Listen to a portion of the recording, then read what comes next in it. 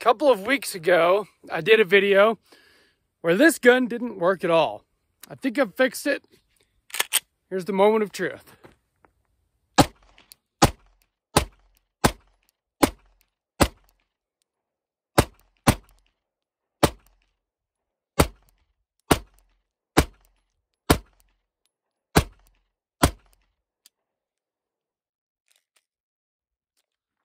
Seems to be working. Welcome back to Sawtooth Tactical. A couple of weeks ago, I filmed a video that was intended to be about practical handgun upgrades and, how they improve the usefulness of your handgun. Well, that video ended up being about this gun not working because what I thought was I was getting striker drag from the Timney Alpha Glock trigger that I had installed. I was wrong about that, and we're going to talk about that today. So this is my PSA Dagger build, the Gucci Glock on a budget, as I've been calling it. I thought it was the Timney Alpha trigger that was the problem. Turns out, the firing pin broke.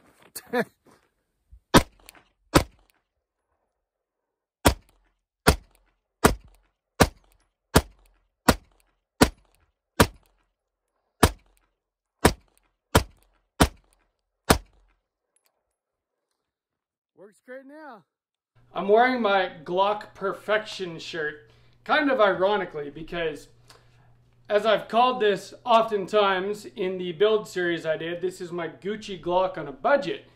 It is a Gen 3 Glock clone built on a PSA Dagger frame.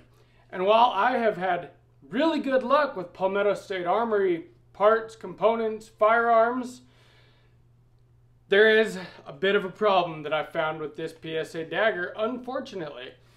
There is absolutely nothing wrong with the Timney Alpha trigger. As you see from the range footage today, it worked absolutely perfectly, just like it always has.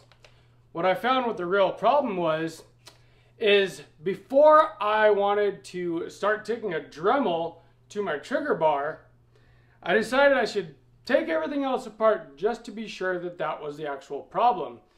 And so, when I pulled my slide off, took the back plate out, and pulled my striker assembly out, it's broken. Let's go up close and take a look at that. So here we have the firearm semi-unassembled here because I can't take apart firearms, assemble, disassemble, things like that on YouTube anymore, but I will explain it. So on a Glock or a Glock clone, this backplate slides out and your striker assembly is inside there. And if you can see in the breech face there, that little piece of metal, that is what's missing from here. And if you look closely, it literally just sheared right off. And this is after only a few hundred rounds.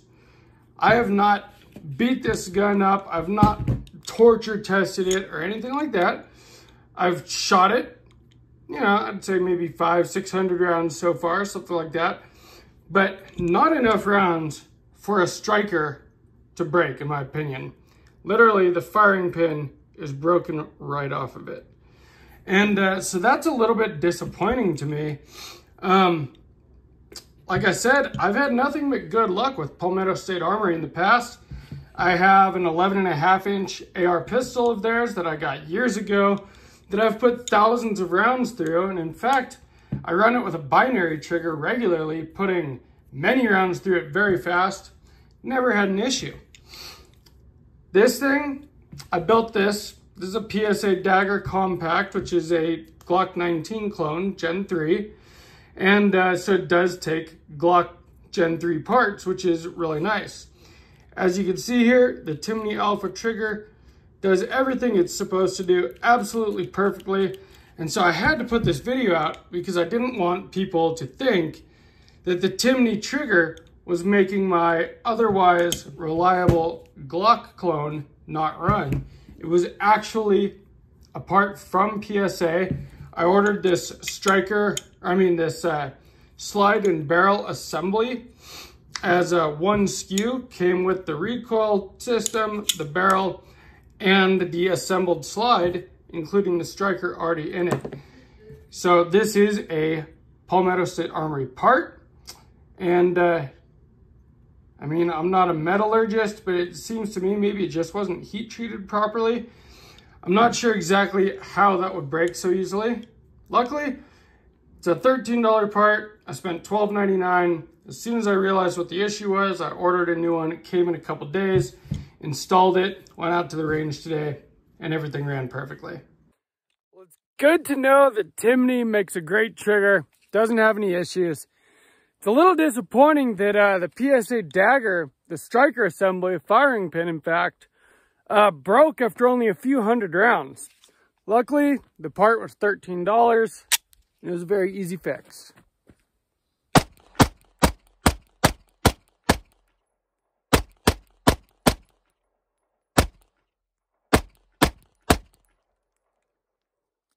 And it works great again.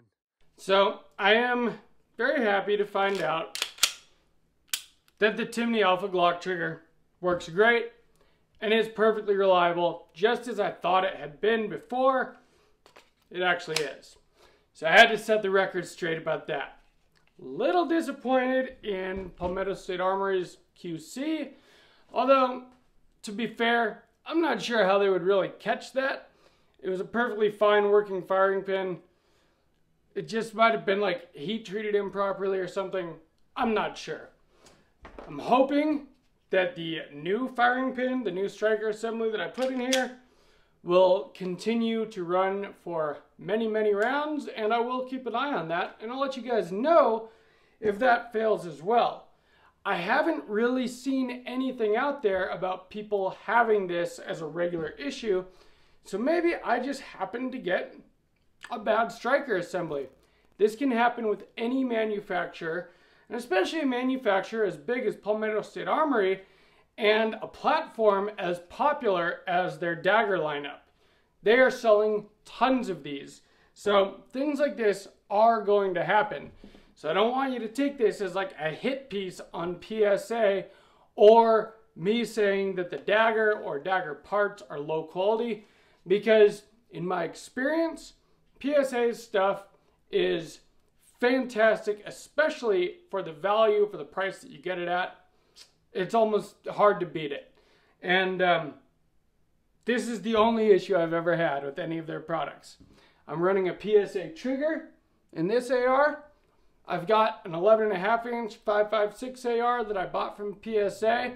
Again, I've modified it a ton, but it is a PSA AR, still has their barrel, bullet carrier group, everything in it. Runs great to this day with many, many rounds through it. So I do think this is kind of just a freak thing, but I have to let you guys know because it's kind of the point of having a firearms channel, right? Anyway, I hope you guys enjoyed this video. If you did, please give me a like, a thumbs up, share this, leave me a comment down below. What is your experience with Palmetto State Armory and especially the Dagger? What have your experiences been? Because for the most part, I've only heard people have good things to say about it, except for people that don't actually own their products. There's a lot of gun snobs out there that are be quick to, you know, call someone a poor because they're running PSA stuff. But you know what? I've had good luck with most of their stuff. This video notwithstanding. Anyway, if you like this, please subscribe to Sawtooth Tactical. And from Sawtooth Tactical, stay strapped or get clapped.